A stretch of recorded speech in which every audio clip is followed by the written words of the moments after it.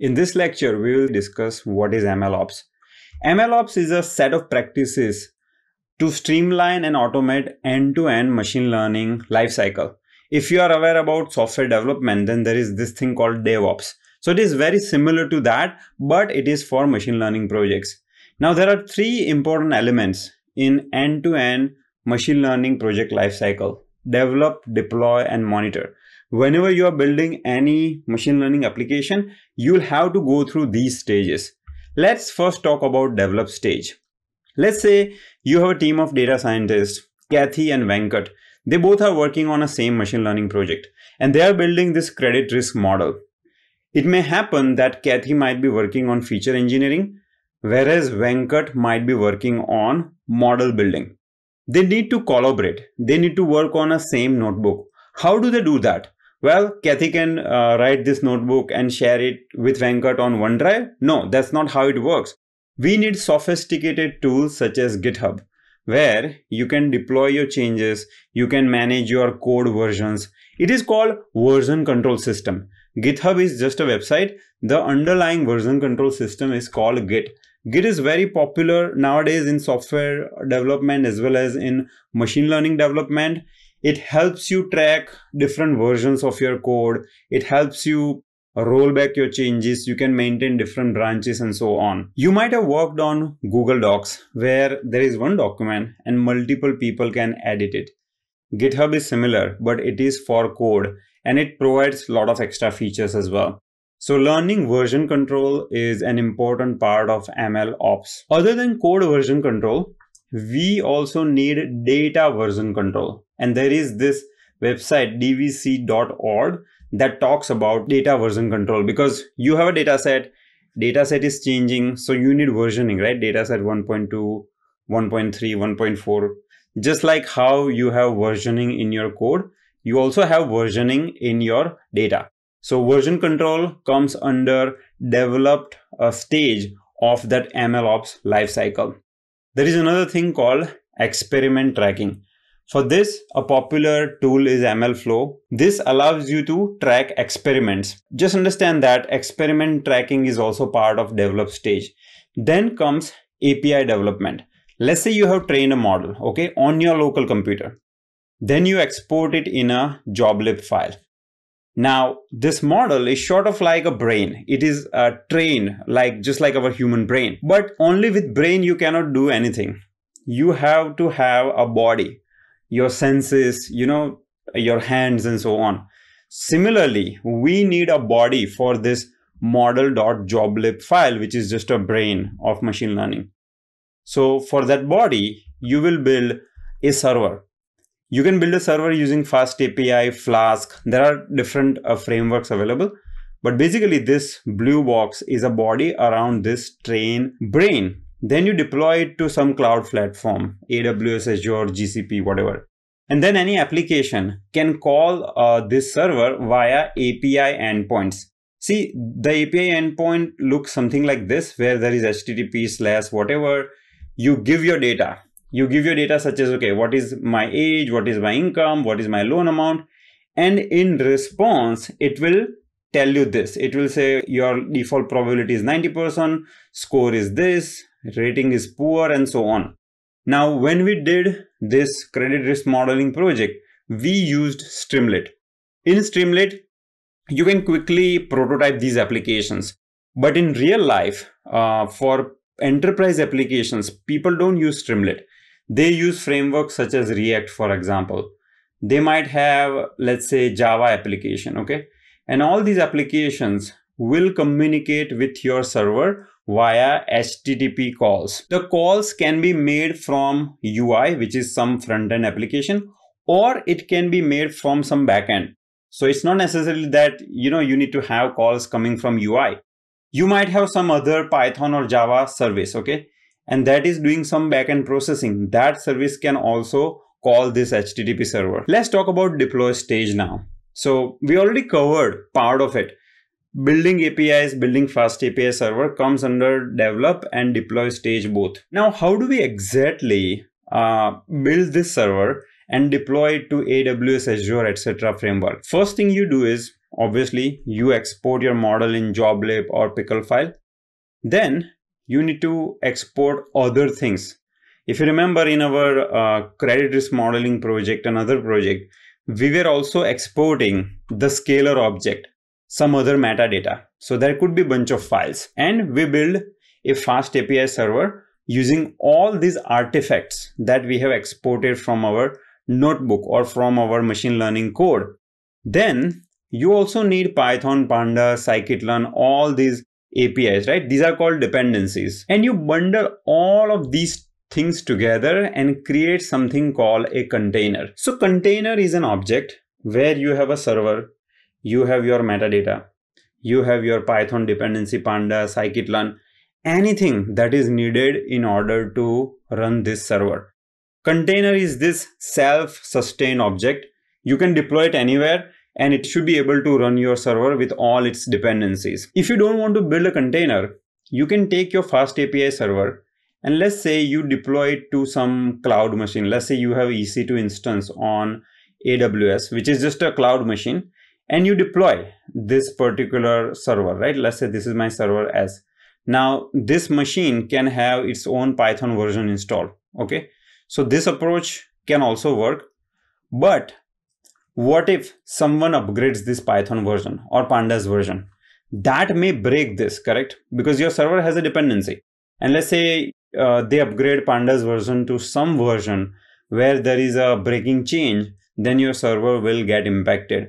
Therefore, in modern days, what people do is build these kind of containers where you don't have a dependency on outside Python, Pandas library, etc. You are still running on top of operating system, so you still have some dependency, but majority of the things that you need to run this server are all available in that box. It's like you are getting some box at your home, and you know, it's let's say furniture. So you have all the furniture, all the toolkits, the cloth, everything you have in one box. So it is this kind of box, and we use something called Docker to build these containers. Docker is a very popular framework for building containers. Then you deploy this whole thing to either AWS, Azure, GCP. There are so many other options as well. And you will have probably multiple instances of your server running. So let's say you have a Docker container. Now Docker container can be deployed on multiple servers in AWS, okay? Because what may happen is there might be hundreds of people using your application. Let's say ChatGPT is a machine learning application. How many people use it? So many, right? Millions of people use it. So then if they have only one container, it's not going to work. So they will have multiple containers. They are running on multiple servers. And AWS, Azure, etc. manages your auto scaling so that if the load increases, it will automatically expand those servers, okay? And this whole orchestration, load balancing, etc. is done by something called Kubernetes. It is an orchestration framework which will make all these things easier for you. Now, once again, when you are using AWS SageMaker or some ready-made Azure cloud platforms, all of these things are abstracted from you so that you just click some buttons and configure something, and these cloud providers, AWS, Azure, etc. will take care of it. But internally, they also use Kubernetes. So if you are deploying on your own cloud and if you want to have full control on the orchestration, etc., then you will use Kubernetes along with Docker. Now, let's say we have a data scientist, Kathy, who is building the code. They will check in the code to GitHub or GitLab. GitLab is another popular solution for version control. The underlying system is still same. It is Git. Now, many companies set up something called Jenkins pipeline or CI/CD pipeline. CI/CD means continuous integration, continuous development. The way it works is once you push your code to GitHub, there will be a webhook.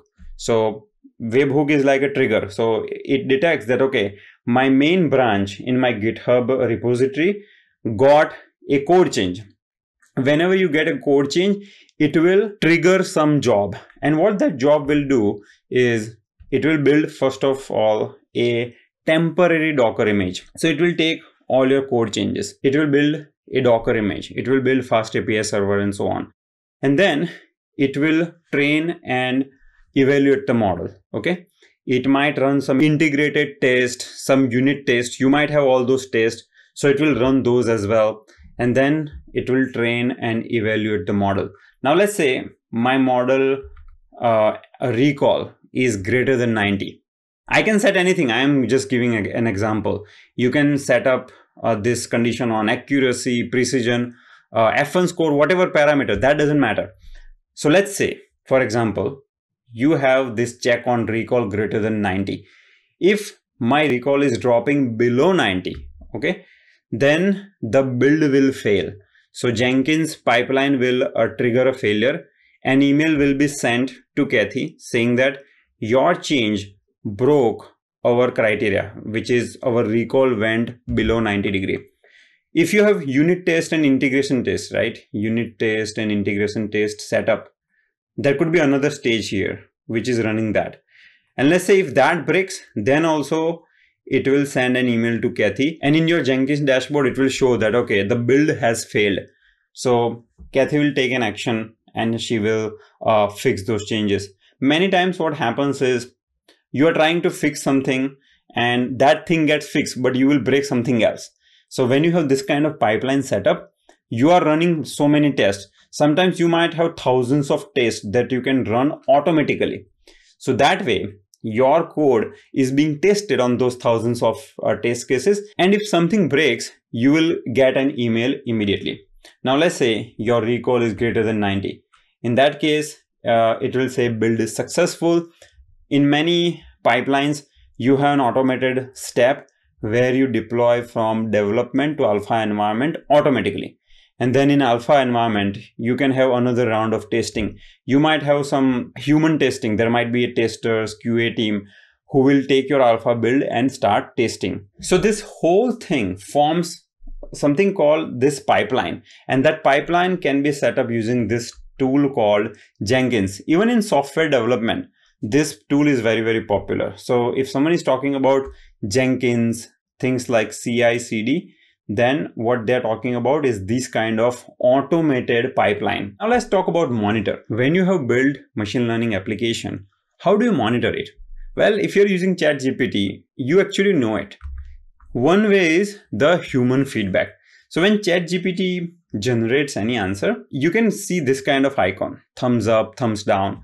So using that human feedback, you know if the answer that is generated is good or not. So let's say if I go to ChatGPT and do thumbs down, OpenAI team will get that notification.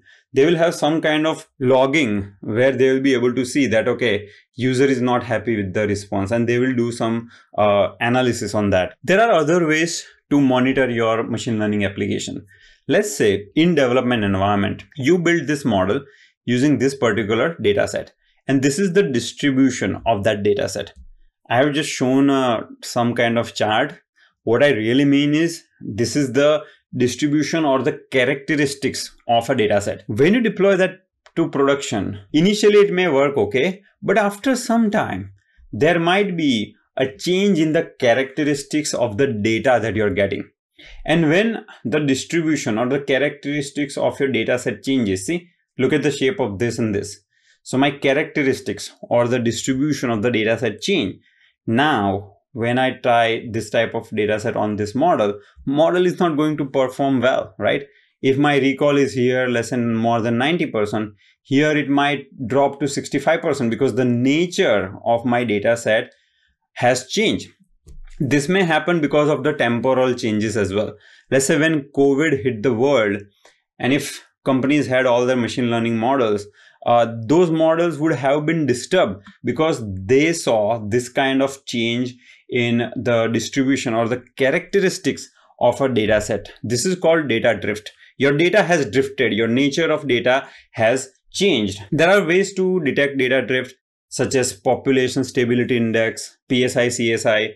We'll talk more about this in this particular chapter. The other thing that you may notice is, let's say in dev, I built a model and I establish this kind of relationship between my independent variables and my target variable. Okay, let's say this is a property price prediction problem where this is my price This is my area. I train the model looks pretty good, and I deploy it to prod. Now in prod, due to whatever reason, the relationship between independent variables and my target variables might have changed. Initially, it was just a linear equation. Now it is little complex. It has become a polynomial equation of degree 2. So in this case also, model will underperform. So let's say here R square score value was, let's say 0.92. In reality, in the wild, when I'm testing this model, well, initially this model may perform well, but after some time, nature of this relationship is changing due to whatever reason. And let's say my R square value drops to 0.7, and that is no longer acceptable. This is called concept drift. So in data drift, nature of data or characteristic of data is changing. In concept drift, the relationship between independent variable and your target variable is changing. You need a way to detect all of this, and your data science team or machine learning team should get a feedback, continuous feedback. They might build some kind of Power BI Tableau dashboard. They might have some kind of Grafana logs where, these numbers are recorded, PSI, CSI, etc. And if those numbers goes below a certain point, you get a trigger, you get an email, okay? And then you can take some necessary corrective actions. As you can already see, the MLOps lifecycle requires use of variety of tools. These are only few tools, folks. There are so many more tools as well. I only talked about few tools. So it's a vast field. There is a lot to learn here. In summary, setting up MLOps infrastructure is similar to setting up this car assembly plan where cars are moving from one stage to another. These robots are fixing the doors. Similarly, in our ML lifecycle, you are running unit test, integration test, then you are evaluating a model, you are doing bunch of checks, then you are preparing a Docker image, then you're deploying it to alpha. So all of these things are set up in an assembly pipeline, and that is that Jenkins pipeline that we talked about. And this way, the productivity of your team improves, you get enhanced quality and reliability, and it promotes collaboration. There is better collaboration and governance. So these are all the awesome benefits of MLOps.